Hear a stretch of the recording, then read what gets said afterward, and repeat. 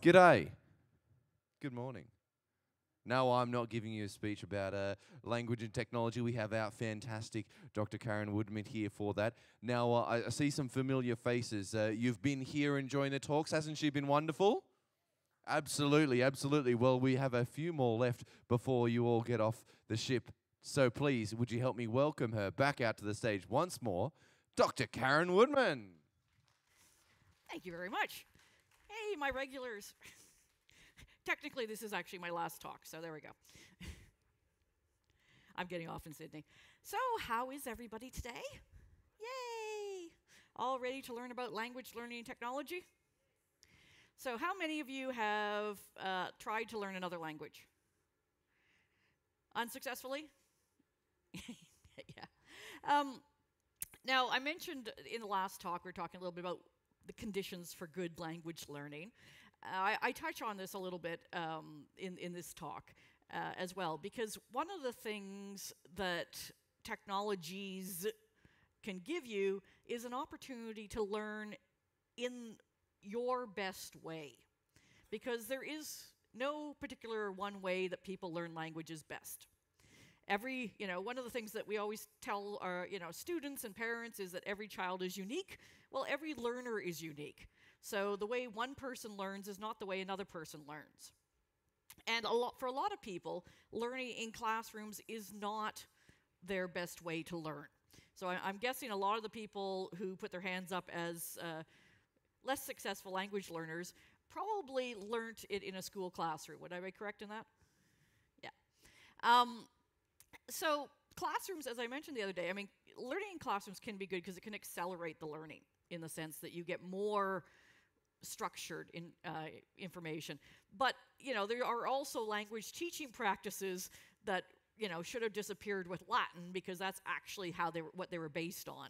That whole memorizing lists of verbs and stuff, that works for Latin. Really, by the way, doesn't work for English. But when people were learning Latin, they were learning it as an exercise, not to actually speak it.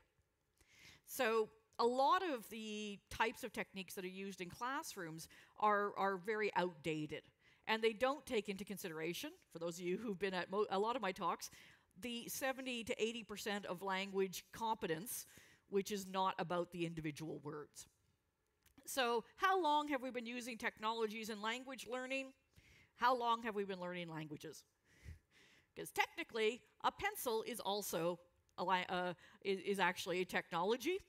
How many of you have used apps or tried using some of the apps or other things like that? One of the sort of advances that have happened in the last few years is as we went from, some of you, if you remember back, say, in the 90s and that, language learning was very much, it was a static interaction with a computer, like fill in the blanks. Then we got internet-based, which were slightly more interactive depending on who created them. And now we have apps like Duolingo, which has brought what we call gamification into the process, which is basically making it fun. Learning languages should be fun. It should not be painful. It should not be punishment. The other change in the whole language learning field is around what we call edutourism, which is education tourism. So being able to recreate the more or less natural use of the language can make it more interesting, but also more interactive. How many of you like to learn by listening? How many of you like to learn by reading? How many of you like to learn by doing? Yeah, yes. just for the record, the majority of them did that. So one of the things about technologies is technologies can help simulate an actual learning or actual language context. How many of you used Zoom over the last couple of years? Now, effectively, Zoom is a technology, but it's basically just video calling, right? So you can now, for example, learn languages through Zoom. Because really, the only difference is the person's not physically in the room with you. And I'm aware both of the negatives and positives of Zoom. It's like with PowerPoint. They can be used for good or evil. It's just a technology. So any of you who got caught in Zoom meetings during the last couple of years, it's like Zoom it's not the technology, it's how we use it. So one of the things that Skype and Zoom allow us to do is interact ongoingly with, for example, a tutor in your class, in your home. You know, the nice thing about technologies is that they can bring the learning to you, wherever that is. And even things like a lot of what I'll be talking about, and I do actually have a PowerPoint, I'll get around to that in a second, but the trick is, for example, for the people who like to listen, podcasts, listening to audiobooks. You know, basically the focus is taking something you enjoy doing anyway, and then using it in some way to engage with the target language, whatever the target language is, and also the purpose of the target language. So, for example, if you were somebody who wanted to learn Italian because you like opera, what might be a good thing to do to practice your Italian? Listen to opera, do I hear? Yes.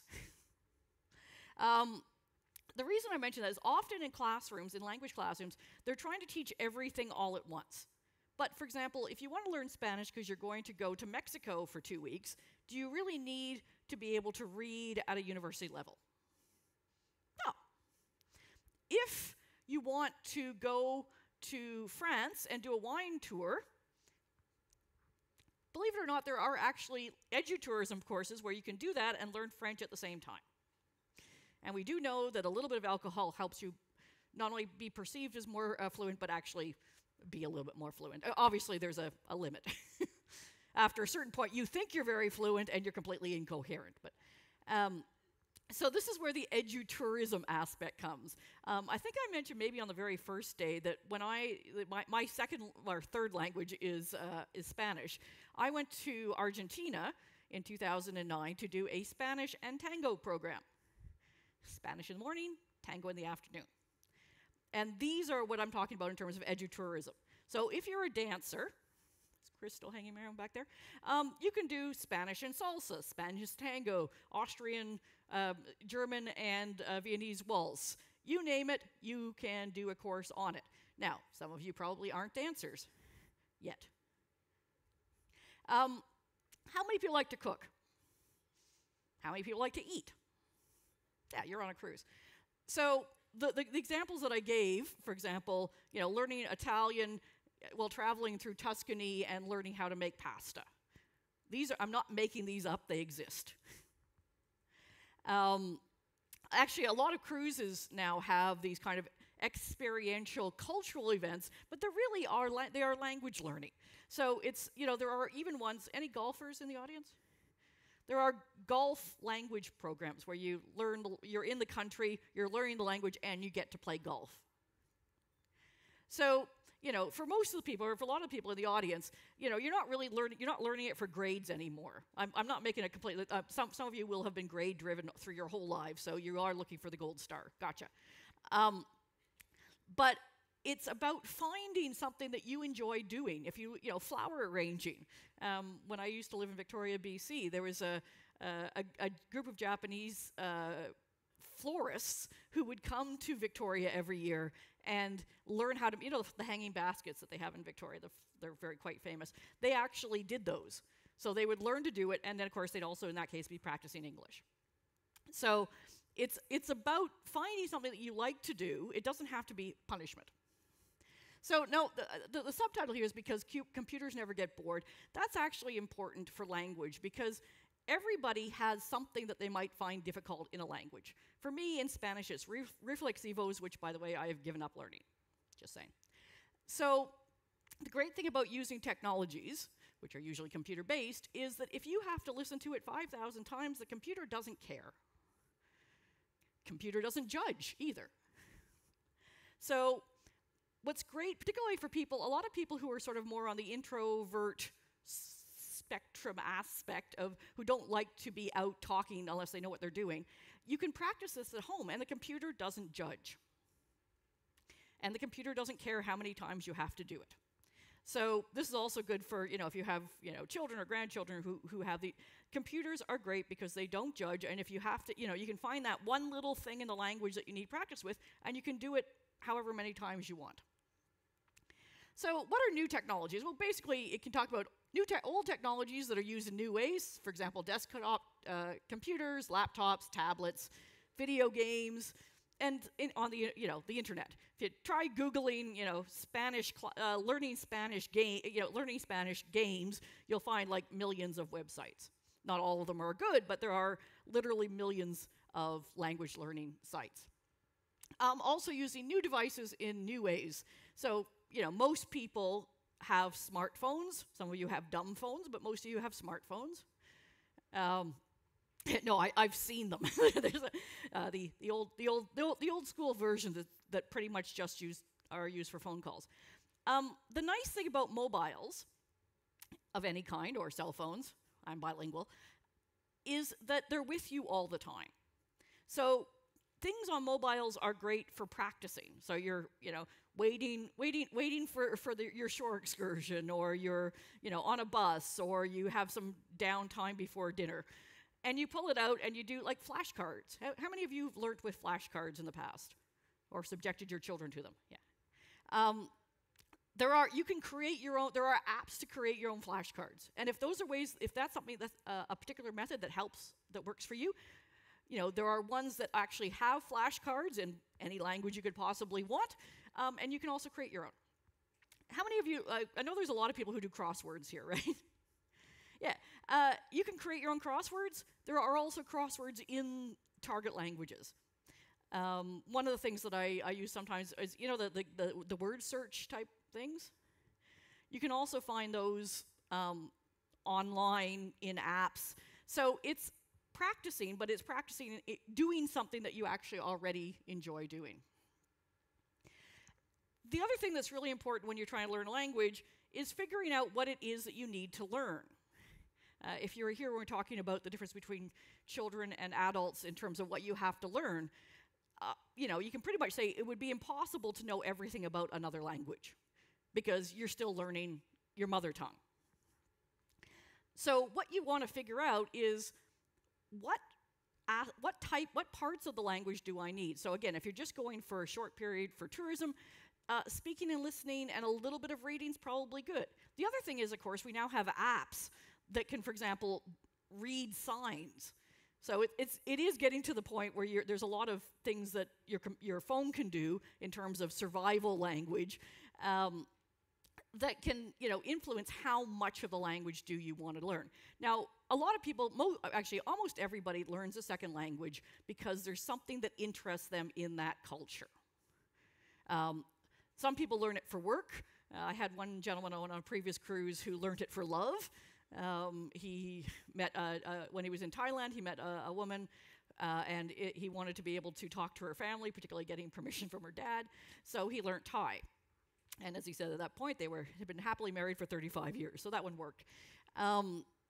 So knowing, like, if you're doing business, that's a different level of language. If you're going to be a diplomat, that's a different level of language. If you're just traveling around, that's, again, a different level. So knowing what language, so for example, tourism survival language is different than academic language. So figuring out what do you need. So for example, for Spanish, for me in Argentina, it was what I would call Milonga Spanish. It was, and actually not Spanish, Castellano, because it was Argentinian. And I do apologize for anybody who's still recovering from the Socceroos. In their defense, in Argentina, it really is a religion, so. But that's basically the language that you needed for the dances, for the social interactions in the dances. I didn't need to have to particularly know how to read or write, but I needed to know not only the language, but the social context, being able to understand how to use Spanish in this very specific context. So you've got apps, websites. How many of you have learned something through YouTube? Most people. How many of you have watched YouTube videos? Yeah. So one of the great things about YouTube is that basically you can learn anything you could ever possibly want on YouTube. This is also true of languages. So YouTube can be your teacher in your pocket. And before anybody comes up with it, well, who's the best person to teach? I don't know. You need to do a little research on your own and find out which of those people who are teaching whatever language you're interested in do you like? Do you like their style? Do you like the content? Because, again, pretty much any language you could possibly think about, there is somebody teaching it. Sometimes it costs money, sometimes it's free. Usually you can find it for free. So I'm usually dubious for ones where they actually make you pay money. Newspapers. How many of you like to read newspapers? And you still do it online. Like I have the Guardian app, so that's my newspaper for the day. If you're a newspaper reader, and not everybody is, finding a newspaper app or website that you like in that language, because then you're getting useful information. One of the problems with textbooks is textbooks are actually, first off, they're out of date because it takes at least 2 to 3 years to get one published, but also they're very generic, and that's a business decision.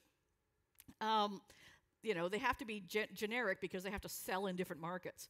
But if you like to read, if it's newspapers or, for example, you love to read romances or you love to read autobiographies or whatever you like to read, you can start reading in that language. And if you're a newbie, if you're just starting the language, children's books are awesome. And websites and apps for children are the best way to do it, particularly if you're doing this by yourself. Because they're designed to teach 5 and 6-year-olds how to read in their own language. So children's books and children's materials are great for beginners, and then when you move up into intermediate, then we're talking, say, middle school-ish, and then after that you can usually access normal materials for that language. So and often those things, not only are they cheap or free, but they're also much more interesting than doing it other ways. So, for example, if you wanted to learn Chinese characters or one of the writing systems, you've got apps that allow you to practice doing them on your tablet, and then it gives you the app gives you feedback on your characters. I mentioned video games. I'm not sure if there are many gamers. Any gamers in the audience? Okay. There's actually been research done, perhaps not surprisingly, in Scandinavia, that taking part in multiplayer games is actually a really good way to practice and develop your English. Because within the game, it's real. You need to communicate with your partners. You need to be able to get the information out there. And the context is, otherwise your character will get killed off, therefore there's motivation. So obviously not a huge vocabulary, but if this is something, like if you're not a gamer, I wouldn't suggest using that to learn because that's not quite what you like to do.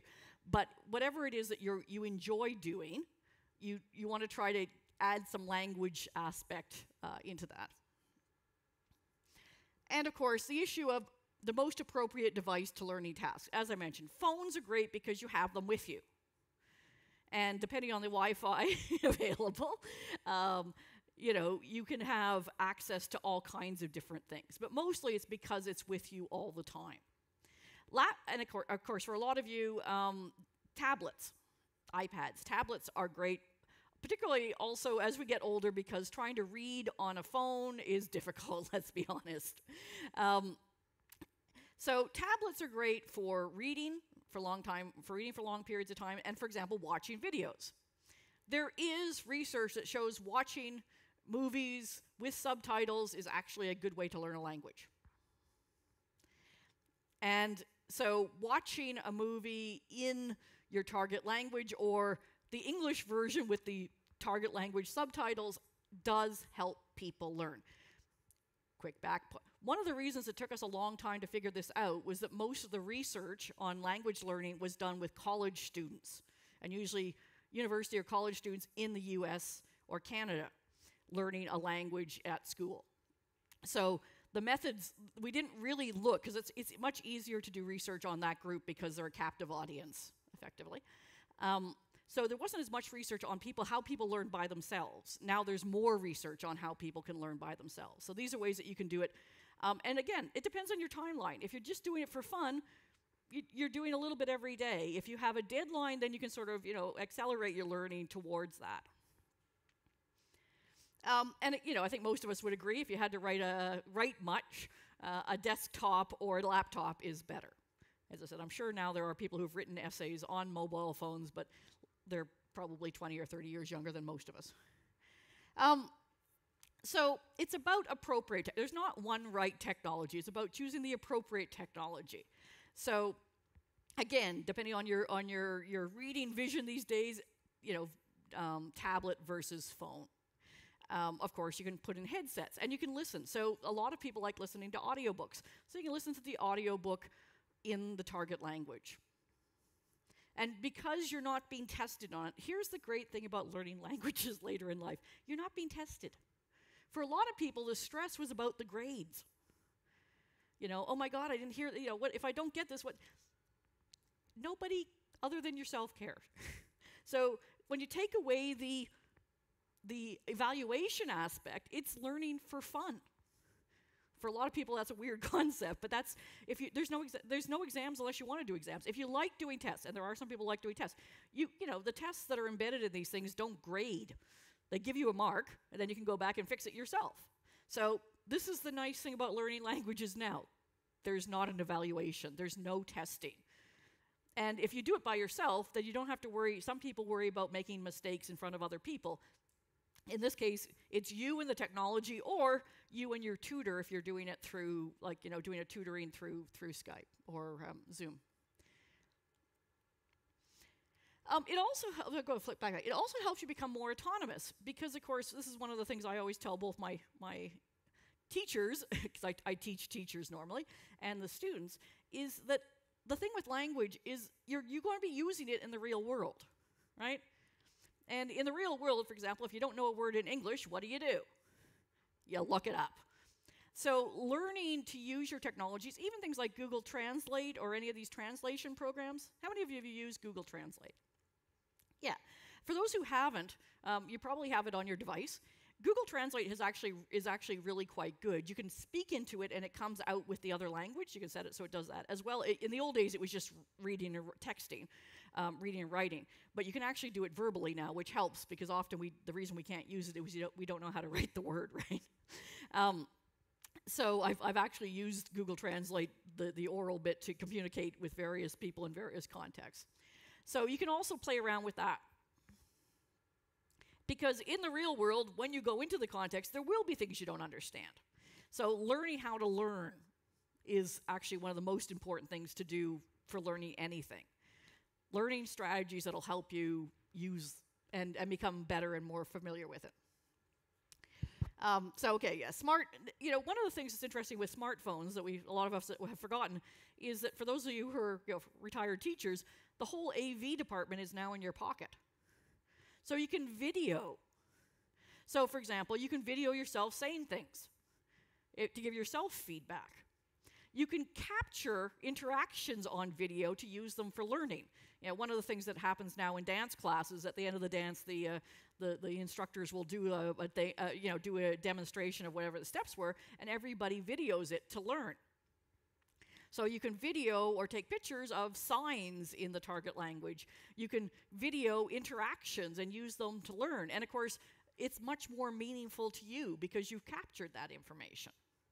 And as I said, you can use it to give yourself feedback on what you're doing. There's even apps that will use that to help you provide feedback on your accent and things like that. Where are my readers? Of course, for reading, if you love reading, whatever you love reading, you want to try to do it in the other language. And I mentioned how books and materials for kids are good ones to start with. Of course, you also can have built-in translators into books, into your e-books, and that can help provide that kind of feedback. So, basically, what do you already do? What do you already enjoy doing? And how can you use that to help you learn the other language, whatever the target language is? So apps, photos, Facebook. One of the things, I'm guessing, are a lot of you still on Facebook? Yeah. So you can also, for example, find groups that are learning the language that you're interested in. So that gives you that support. Of course, you can also join ones that are of your interest in, say, for example, I know where are my crafters? My crafters and knitters. Any of them here? So, people do knitting and crafts all over the world. So you could join a group and, maybe get in contact with people who do that in whatever country or language that you're interested in. And then you can sort of interact with them. So the most important thing is figuring out what the most appropriate technology for specific learning tasks are. And of course, all technologies have advantages and limitations. As one of the challenges we find sometimes on cruise ships is limited bandwidth. And that's where those apps on your phone are really good, because you can still practice. If you have an app that works offline, then you can still practice. And of course, you can still read, and if you've downloaded audiobooks, you can still listen. And of course, sometimes a good old dictionary can be helpful, because the one problem with technologies is batteries. So some of the things that you can do, so for example on YouTube, you can do lessons, which can help for those people who like structure.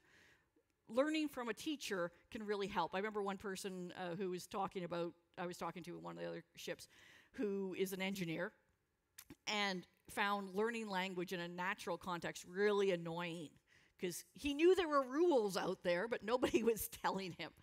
So if you like to know what the rule is, then lessons can help with that, particularly if you find the teacher or teachers whose styles work for you. And as any of the teachers in the audience would know, 99% of your students could love you, and there will be one who really doesn't, because your style just doesn't match them. So everybody has a preferred style, and you say, well, what's mine? Well, it's the ones that you like versus the ones that you don't like. Some people like ones that are teachers that are very straightforward and structured. Others prefer, a more friendly approach. It's whatever works for you. And the way you find that out is you watch one, and if you have like I don't like that, then that's not your style. And of course, also, what language do you want to, you need to sort of prioritize or figure out what types of language do I need to learn first. If you're going to Lithuania in 6 months to tour, you probably need to learn survival Lithuanian. So you would focus on trying to find a course that teaches you, how to go shopping, how to order a beer, and for the women, where's the nearest bathroom? Yeah, that's usually the number one thing we want to know, and saying hello and goodbye. So you don't need to learn everything about Lithuanian. You need to learn those bits initially. As I mentioned, apps. Duolingo, Rosetta Stone are some of them are free, and some of them have a minor cost. Duolingo pretty much has every language you could possibly think about on it. As some of the people who've used it would say, it's much better for reading and writing, and sometimes for listening. This is true of most apps, because speaking is difficult. Teaching speaking is difficult. Monitoring speaking is difficult, and it's difficult for apps to provide that kind of feedback. Also, as I said, if you're, for example, interested in skiing websites and podcasts and stuff like that, that's what you should be looking at. So things that are where you're learning stuff, or for example, you're an academic who's studying astrophysics, or astrophysicists, different study. Say you're interested in astrophysics, research on that topic. Obviously that's a higher level of the target language, but the thing is, you're interested in learning the material, therefore it's useful for you. If you're a plumber, looking at websites that, or videos and stuff like that teach about plumbing, that's what you're looking at. That's what you should be looking for. Now, I'm going to talk a little bit about lifelong learning, and this is not a particularly, this isn't a hard sell to the people who are in this audience, because obviously you're here because you like to learn. Also, I'm aware that a lot of people here are baby boomers or Gen X, and particularly for the baby boomers, lifelong learning has been part of your life. The idea of learning throughout life is not a new concept, and of course, the more we study it, the more we realize that learning anything through life is actually good physiologically. The research shows that the more you're cognitively involved, the less impact dementia, Alzheimer's, all of these things are. We know that this actually happens. And as a little plug for dance, social dancing, when I was in Argentina, there's research done showing that learning tango, Argentinian tango, actually helps people with Parkinson's. And it helps with cognitive awareness. But I mean, for the Parkinson's stuff is a bit unusual because you say, well, but it's a balance thing. So often singing will be a way for people who have dementia to reconnect. But in tango, Argentinian tango, balance is really, really important. So being involved in that actually helps develop, in that context, helps overcome some of the side effects of Parkinson's. So what is lifelong learning? It's a philosophy rather than a methodology, but it's about continuing to learn and keeping engaged in the world. You're never too old to learn something.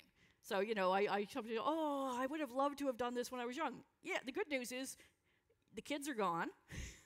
You're retired. Now is the time to do it. You're never too old to learn something new.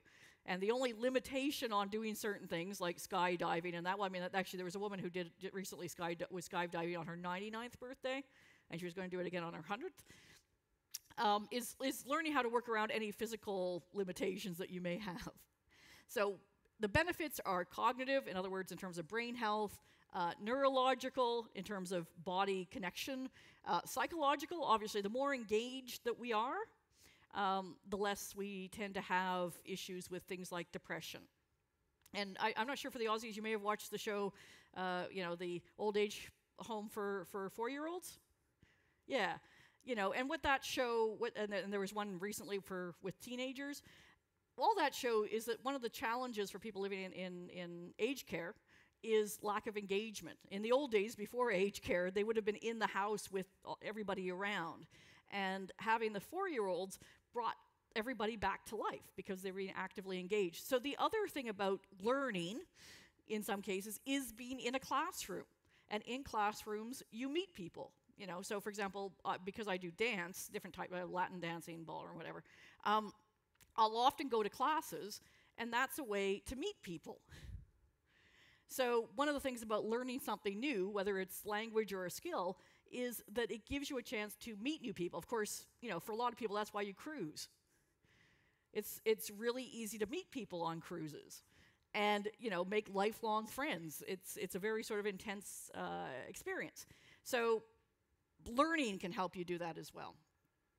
Career and professional development, yeah, less so now. You're on the other end of it where you're doing consulting and explaining to people how things work. So improve your self-confidence, brain health, yeah, learning skills, things that you've always wanted. I've always wanted to learn how to learn the piano, learn the guitar, learn whatever. Do it. I mean, it actually benefits your brain as well as your learning things like keyboarding and that's actually really good for people who have arthritis in their fingers because anything that's doing stuff with your hands helps with the flexibility and helps develop that. Might hurt a little initially, but anything that you're doing that's getting you to move parts that you don't normally move will usually have a benefit afterwards. Of course, you know, talk to your doctors first. So, you know, keep educating yourself. Education is not a preparation for life; it's life itself. All these little things that we say. So, you know, basically, everybody throughout history has said continual learning is useful. Again, it's even just, for example, one of the challenges, of course, for a lot of people during lockdown was lockdown. They were used to going out. And, of course, it was, on the other hand, it was sort of interesting. You know, suddenly everybody started walking the dogs. The dogs got very tired because walking the dog was the only thing you could do. So ironically, some people who are usually always at home, suddenly they started to go out again. But, you know, that challenge is something that, of course, is mirrored particularly for a lot of older people is keeping that engagement. And sometimes having a place to go, you know, I mentioned the men's sheds the other day, helps with the physical contact, the psychological contact, dancing, by the way, is really good also just for physical contact, because the older you go, older you get, particularly if you're not partnered anymore, there's very little opportunity for contact with other people. So dancing is a good way to sort of address that. Gives you an emotional boost because you're learning, you're accomplishing. Again, great way to meet new people and people who are interested. Like, one of the things the internet has shown us, is that for whatever weird interests you have, there are other people out there who have it too. So, find your tribe, as they say. Find the people who like, and of course, everybody has multiple tribes. You might have your knitting crowd, you might have your bridge crowd, like you do on the ship, basically. And when you get home, one of the things, of course, is when you get home, you lose that. Well, you don't need to lose that. Get in contact. I mean, with Zoom, as I said, nowadays you can, Zoom allows you to be in the same room with all these people on an ongoing basis. And again, you've got the time. That's the other aspect of this. Again, now there's different ways to do this. Rhodes Scholar talked about in a minute. Enrichment programs, teaching to learn. Volunteer. I went to Bali in 2017 as a member of the Australian Volunteers for International Development, which is an Australian government program. So I went there as a hospitality trainer. Well, that was technically the term. In fact, I was working with a college called Mediterranean Bali College that trains people for the cruise industry, food and beverage, housekeeping. And because of my background as an academic, I basically sort of help them rewrite the curriculum and stuff like that.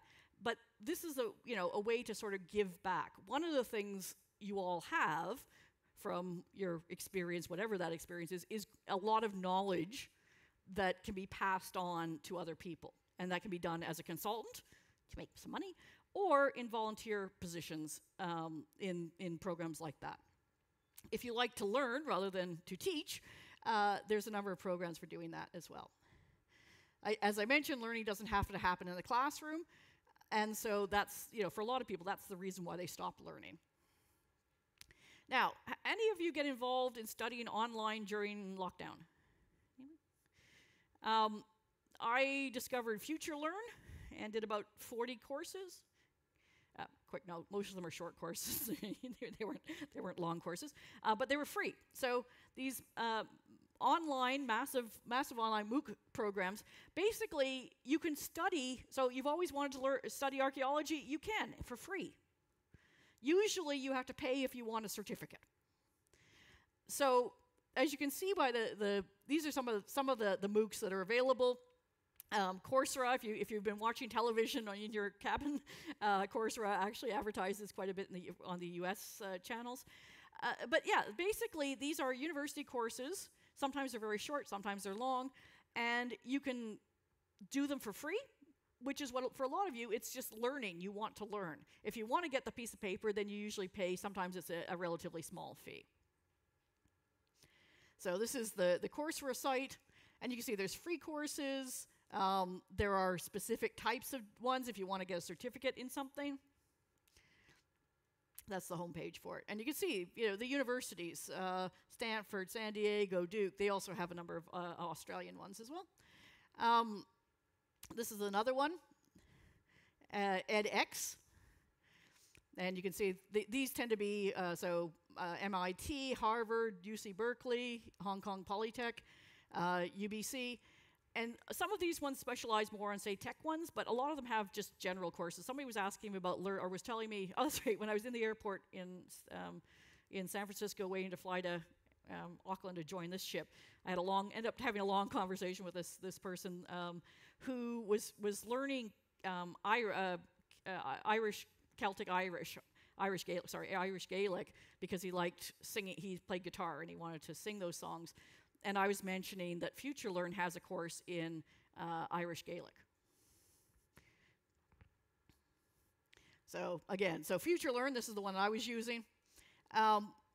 Basically, again, you can pretty much learn anything. I was interested at that time on a lot of the stuff around COVID, so COVID prevention, keeping up on the virus developments, but also things like I did some stuff on setting up a business, analytics, big data, There's a few TAFE courses, which is a community college for the non-Australians, around food prep and all that sort of stuff. And again, with these ones, some of them have built-in evaluations, some of them don't. But they're fun, and some of them have audio, so some of them will have videos, some of them will have reading, some will have a mix of them. Some have assignments, some don't have assignments. So yeah, I mean, you again, just play around with learning whatever it is that you're interested in. This is another one, again, particularly if you're interested in video. So what is a MOOC? It's a massive open online course. And those were started, a lot of those started in the mid-2010s. Part of the idea was to be able to educate the world. So the idea with MOOCs is that, if you have somebody in a small town in India, they can still get credits, get an accreditation that will help them in their community. Or in Africa, learning about creating freshwater technologies and things like that. So a big part of the original MOOC focus was actually philanthropic, and it still has that benefit that people, as I said, a lot of you have learned things through YouTube. A lot of people have. I mean, what they need is the knowledge. They don't need the piece of paper. They need to learn how to engineer. They need, some people, for example, they've created, being able to create artificial hands using the new printers, 3D printers, and providing that material, that information, so that anybody who has access to one can do it. Rhodes Scholar is a program. It used to be called the Elder Hostel program. Some of you may be familiar with that. And I was actually talking to somebody on one of the ships who's been on it, so it still exists. Basically, these are sort of gap year courses for people older than gap year. How's that? They're originally sort of 50, 55 plus, which is an age range that I find slightly, anyway. So the thing with Rhodes Scholar is basically you're going on a curated tour with, in the old days, you would stay in, for example, university residences and do classes at universities. The person I was talking to says they don't really do that anymore. But small group tours with expert teachers on, so you're in Egypt and you're meeting with the archaeologists that are doing the digs and things like that. So the focus with Rhodes Scholar is on learning stuff. But again, learning stuff without evaluation.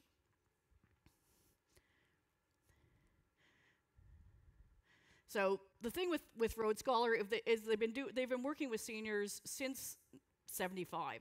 So what that means is they're well aware of potential, physical limitations that come with age, but the types of things that people do and don't want to do, and creating learning experience or cultural experiences with that in mind. The other thing you can do is you don't need to be a teenager to do a gap year. You can do a gap year now. So when you see things like study abroad programs, this is actually a good way to stay in a country for a number of years or a number of months. Because if you're on a student visa, you can often stay for 6 months in a place. So, often, say for Australia, you 1 month or 2 months. But if you're on a student visa, you can actually stay for quite a long time. And the trick, of course, then, is to find a school context that works for you. And sometimes you get language schools are often run as private businesses. So, as I mentioned, the one in Argentina that I was doing, it was, classes in the morning, tango in the afternoon. And you can do that for quite a long time. Now, this is the program that I did in Bali. And for the non-Australians, these programs do exist in other countries, Canada, the US. I'm not that familiar with how those work.